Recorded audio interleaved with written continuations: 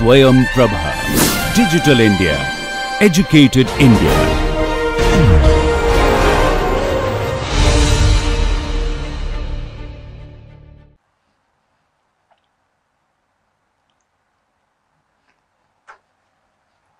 In this series of lectures on respiratory physiology, we are currently dealing with transport of carbon dioxide in blood. This is the second part of that lecture. In the previous lecture, we saw how much of carbon dioxide is produced by tissues and put out into blood, the forms in which this carbon dioxide travels in venous blood, and the fact that all of what is formed in the tissues is eliminated in the lungs. We also went on to see the alveolar ventilation equation, which describes the relationship between these three parameters. The volume of carbon dioxide exhaled is given by the product of alveolar ventilation and percent composition of carbon dioxide in the alveolar gas.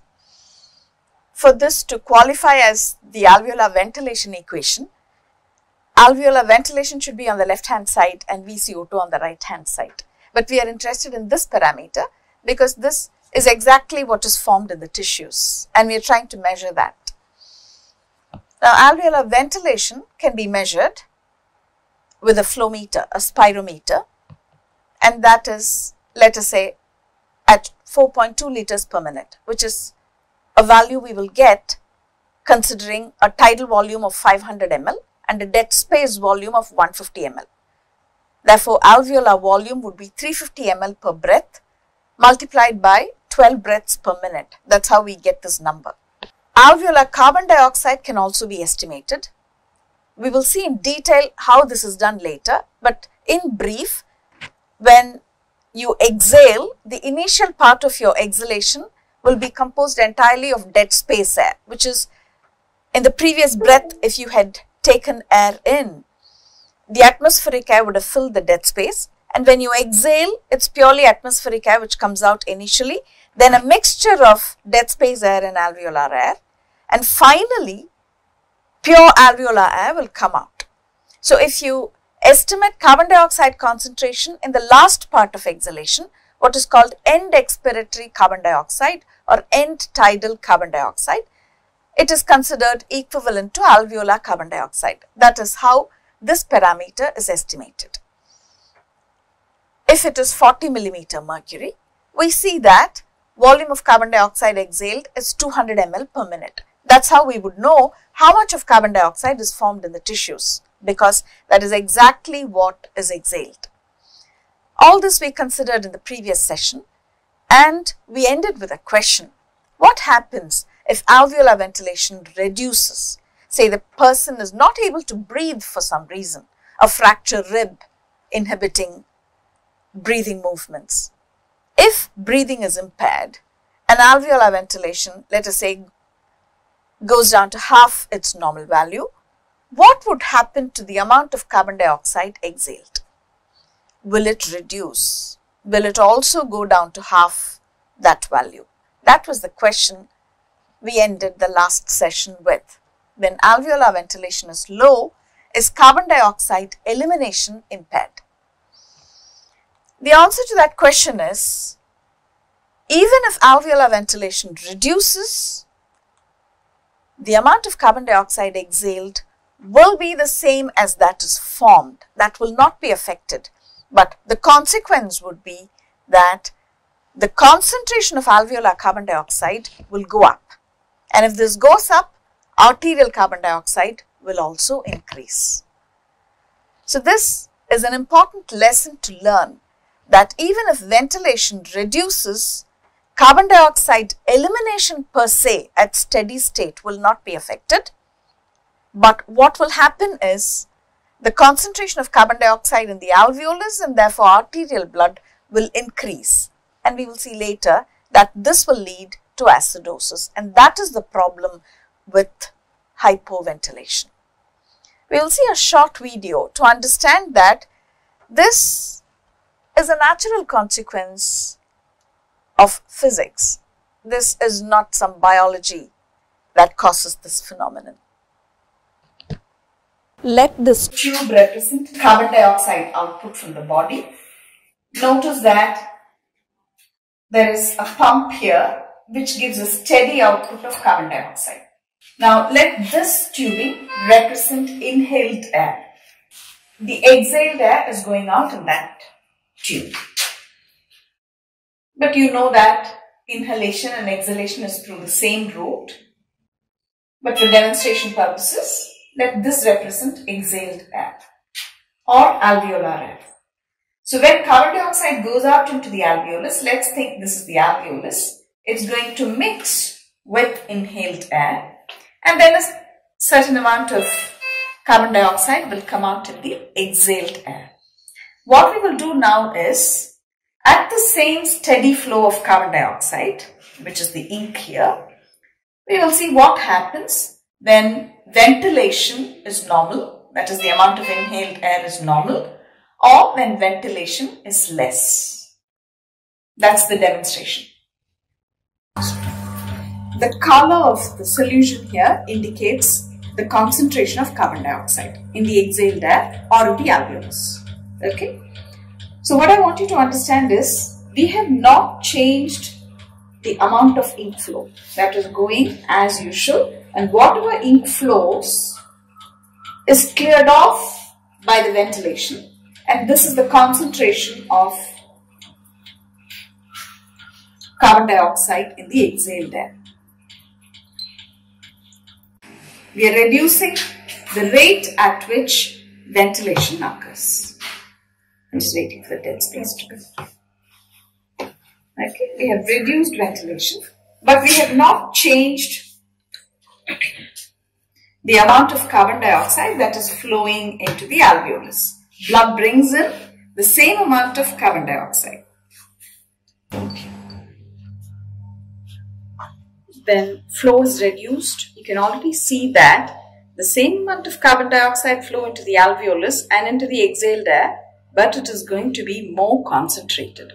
What I want to say is that VCO2, or the amount of carbon dioxide that gets into the alveolus, will not change, but the concentration of carbon dioxide in the alveolus and the exhaled air is what is going to increase. So please note the difference in concentration of carbon dioxide as shown by the color of the fluid there. So in the exhaled air, carbon dioxide is going to be more concentrated when ventilation is less. The amount of carbon dioxide injected into the alveolus, that is VCO2, will be exhaled no matter what the ventilation is. But just that the carbon dioxide concentration in the exhaled air is going to be more.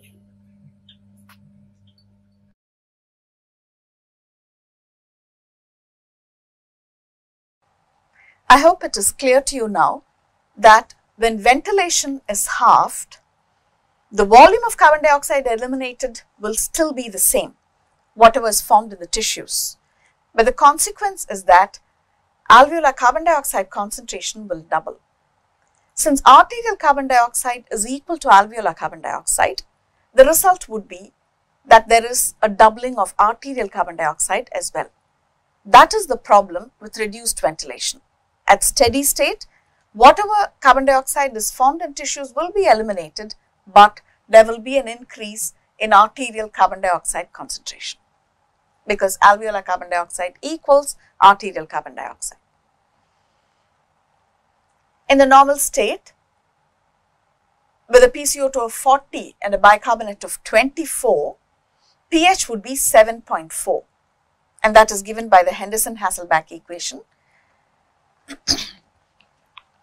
pH is 6.1 plus log bicarbonate concentration by carbon dioxide concentration. Carbon dioxide concentration is given by that. So pH is 6.1 plus log 24 by 1.2, which is log 20, and therefore pH would be 7.4. When there is a doubling of carbon dioxide concentration, pH would be 6.1 plus log 24 by 2.4, and that would be 7.1. Increase in arterial carbon dioxide will reduce arterial pH. a pH of 7.1 is very severe acidosis. If respiratory failure or ventilatory failure were to develop acutely, the resulting acidosis can even lead to death. If the reduction in ventilation were to happen gradually, then the kidneys can generate additional bicarbonate. Remember, this component of bicarbonate comes from the kidneys.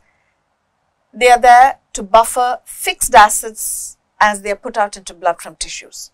So when kidneys increase their bicarbonate generation in response to the reducing pH, the Henderson-Hasselbalch equation will tell us that pH can even normalize. But renal compensation is never complete. So you might have some additional bicarbonate coming from the kidneys, and the pH could be something like 7.32, which is still acidic but not as bad as 7.1. To summarize what we have seen thus far, arterial blood has so much bicarbonate. The function of this bicarbonate is to buffer fixed acids as they come into blood. In order to prevent arterial blood from becoming too alkaline because of this bicarbonate, the lungs allow a certain amount of carbon dioxide to enter arterial blood. Ventilation in the normal circumstances is controlled precisely to maintain PCO2 at a certain level in the alveolus and therefore in arterial blood, so as to maintain the pH of arterial blood at 7.4. In resting conditions, there is a certain amount of carbon dioxide formed from tissues, and that carbon dioxide is added to venous blood. So in venous blood, you have the bicarbonate coming from arterial blood plus the bicarbonate formed from this carbon dioxide. There is also some free carbon dioxide dissolved here, which is added to the free carbon dioxide that comes from arterial blood. But all of this is completely eliminated in the lungs. If alveolar ventilation reduces, then PCO2 concentration will increase in arterial blood. The kidneys may compensate by increasing the bicarbonate output. Therefore, any reduction in pH can be minimized. However, a primary reduction in ventilation causing an increase in PCO2 is termed respiratory acidosis, and if the PCO2 is more than 50 millimeters mercury, it will be called respiratory failure, type 2 respiratory failure. There is another condition where both arterial PCO2 and arterial bicarbonate will be high. There the primary reason is an increase in bicarbonate because the kidneys are generating more bicarbonate due to some pathological state, and the lungs will reduce ventilation to increase carbon dioxide concentration in arterial blood so as to reduce the increase in pH. Now this condition where there is a primary increase in bicarbonate compensated for by an increase in PCO2 is metabolic alkalosis with respiratory compensation. Now this is to know some terms. PCO2 between 35 and 45 millimeter mercury is termed normocarbia. Any increase in PCO2 above 45 millimeters mercury in arterial blood can be called as hypercarbia. This happens only in ventilatory impairment or hypoventilation.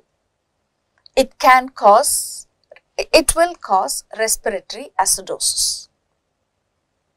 And if the increase in carbon dioxide in arterial blood is more than 50 millimeter mercury, we will use the term respiratory failure or ventilatory failure.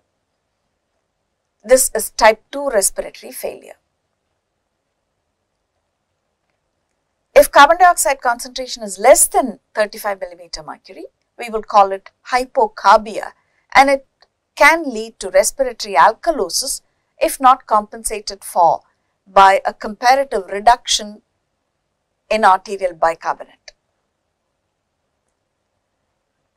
We also have to keep in mind that This picture of hypercarbia can also occur as a compensation to metabolic alkalosis, where the lungs are actually compensating for a problem elsewhere. The hypercarbia in that state should not be thought of as respiratory failure. In the same vein, hypocarbia can occur as compensation to metabolic acidosis. We should now understand that ventilatory failure or a reduction in ventilation can cause hypercarbia. Any carbon dioxide concentration in the arterial blood more than 45 millimeter mercury can be thought of as hypercarbia, and if it is higher than 50, we call it type 2 respiratory failure. The question now is, apart from ventilatory failure, can there be other causes for hypercarbia? One of them we know, metabolic alkalosis. If there is a primary increase in bicarbonate in blood due to a renal pathology, the lungs can compensate by reducing ventilation and therefore increasing carbon dioxide. But that hypercarbia and metabolic alkalosis is not respiratory failure. The lungs are actually helping out in metabolic alkalosis, and that's why you have the hypercarbia in an attempt to minimize the pH change. So apart from these two states that we know of, that is a reduction in ventilation and metabolic alkalosis, can there be other possible causes of hypercarbia? How do we make this analysis? Let us look at carbon dioxide transport. The tissues are putting out a certain amount of carbon dioxide and the red blood cells are converting it to bicarbonate so that you don't have an undue increase in dissolved carbon dioxide in blood. And in pulmonary capillaries, the carbon dioxide is reformed. It has to cross the diffusion membrane composed of the capillary endothelium and the alveolar epithelium. It has to cross the diffusion barrier and enter the lungs. And finally, ventilation will remove the carbon dioxide from the lungs. This is the series of phenomena that happen to remove the metabolically formed carbon dioxide. Can there be a defect at any one of these points which can lead to an increase in arterial PCO2? First of all, can there be an increase in formation of carbon dioxide, or whatever carbon dioxide is formed, is there a defect in red blood cells that the carbon dioxide cannot be handled adequately? For example, in severe anemia, will there be a problem in red blood cell handling of carbon dioxide? Or can there be a problem at the diffusion membrane, a thickening of the diffusion barrier, a thickening of the alveolar epithelium, as in fibrosis or COVID pneumonia, for example? Will that affect carbon dioxide diffusion? And ultimately, when there is reduced ventilation, will there be an increase in alveolar PCO2? This we know does happen. In ventilatory impairment, there is an increase in alveolar PCO2 and therefore an increase in arterial PCO2. That we know already. Now we will consider these other issues. What happens when there is an increase in the amount of carbon dioxide formed in tissues? When can this happen? It can happen during exercise, but exercise is never a cause of hypercarbia because whatever excess is formed can be adequately handled if ventilation is not impaired. Now this other condition, malignant hypothermia, it is an anesthetic accident which happens when volatile anesthetics are administered to a patient who has to undergo surgery if the patient has a certain genetic predisposition. In malignant hypothermia, there is an uncontrolled calcium release in muscles and therefore an uncontrolled skeletal muscle contraction leading to hypothermia. Carbon dioxide concentration will also increase, and that can definitely lead to hypercarbia because this whole system will not be able to handle that excess carbon dioxide. So yes, there can be an increased formation in tissues leading to hypercarbia as in malignant hypothermia. What about the ability of red cells to handle carbon dioxide? Even in severe anemia, the red cell mechanism is adequate to handle whatever carbon dioxide may be formed. So that is never a cause of hypercarbia. There is no hypercarbia in anemia, for example. A problem here in the lungs where there is, let us say, a thickening of the alveolar epithelium, will there be a diffusion problem and therefore will arterial carbon dioxide increase? Now, this is a very important question to consider and is at the core of respiratory physiology. What we have to understand is that carbon dioxide elimination or carbon dioxide transfer from blood to lungs is not affected even if there is a thickening of the diffusion barrier. This is a very important lesson and we will consider this yet again when we consider diffusion. That leaves us with only two conditions where arterial carbon dioxide can go up: malignant hypothermia and ventilatory impairment.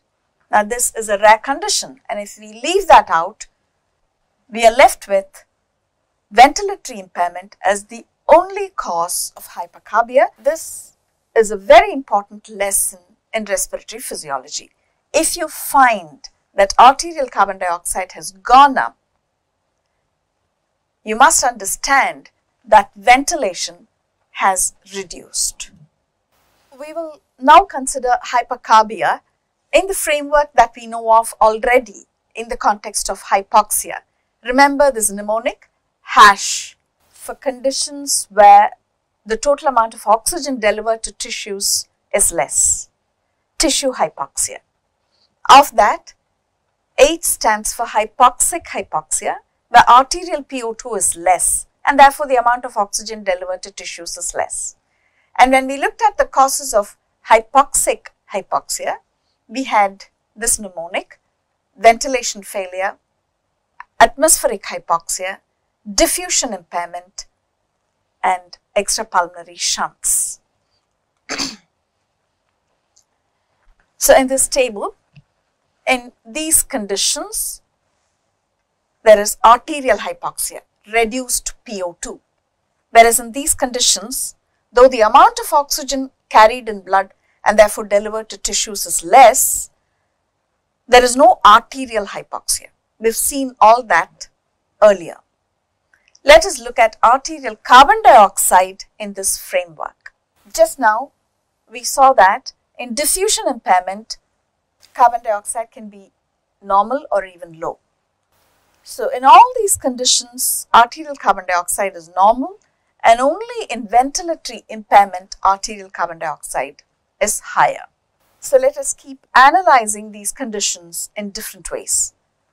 Hypoxia occurs in ventilatory impairment, atmospheric hypoxia, diffusion impairment, and extrapulmonary shunt.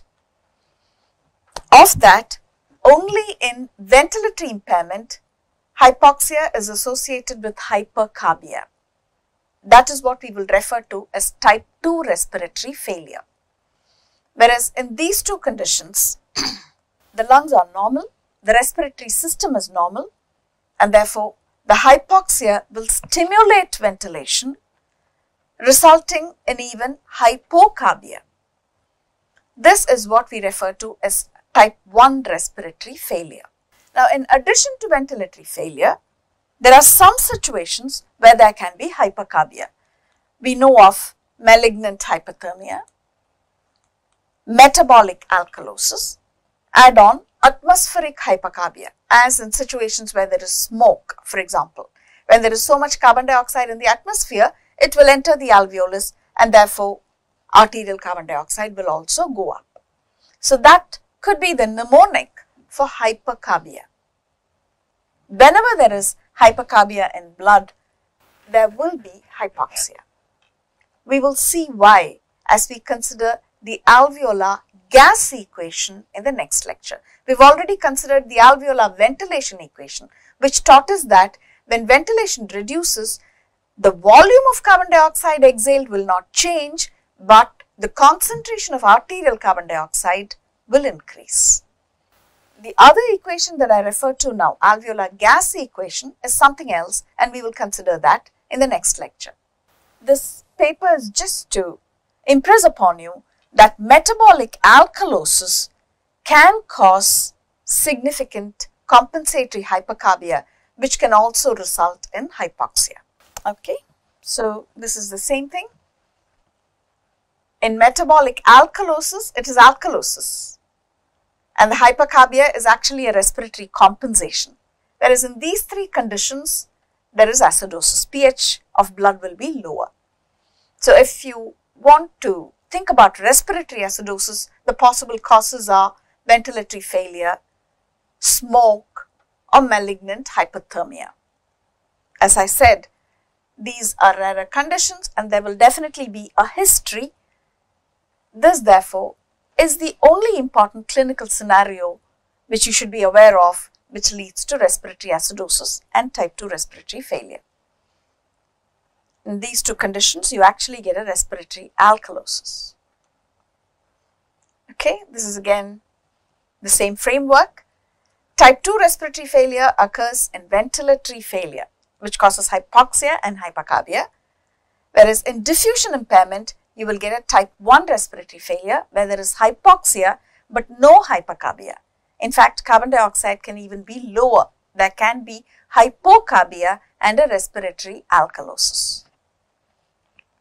Now, these two situations, atmospheric hypoxia and extrapulmonary shunt, the ABG profile will be similar to type 1 respiratory failure. But generally, we speak of these conditions also as leading to type 1 respiratory failure. But if you want to be careful in using the term respiratory failure, in atmospheric hypoxia, the lungs are normal. So, it's not fair to call it respiratory failure. Just that the arterial blood gas profile resembles type 1 respiratory failure. If you want to extend the same kind of analysis here, type 2 respiratory failure is only due to ventilatory failure, whereas in these other cases, ABG profile for oxygen and carbon dioxide will resemble type 2 failure. However, remember, in these two conditions, there will be acidosis as well as this, but in this condition, there is alkalosis. pH of blood will be higher. Thank you for watching.